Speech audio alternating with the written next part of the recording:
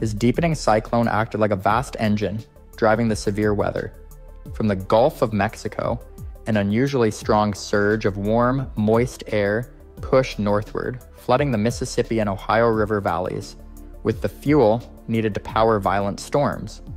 At the same time, cold, dry air was descending from Canada, creating a sharp temperature contrast, a key ingredient in storm development. But what really set this event apart was the extreme wind shear. From the surface all the way up to the jet stream, wind speeds and directions shifted dramatically, generating the spin needed for supercell thunderstorms, the breeding ground of the most violent tornadoes. Radar and satellite imagery from April 3rd revealed a classic comma-shaped storm system, a signature of explosive weather setups. Forecasters, using technology from the 1950s, knew severe weather was likely, but they could not predict the sheer scale or intensity that was coming. So overwhelmed were they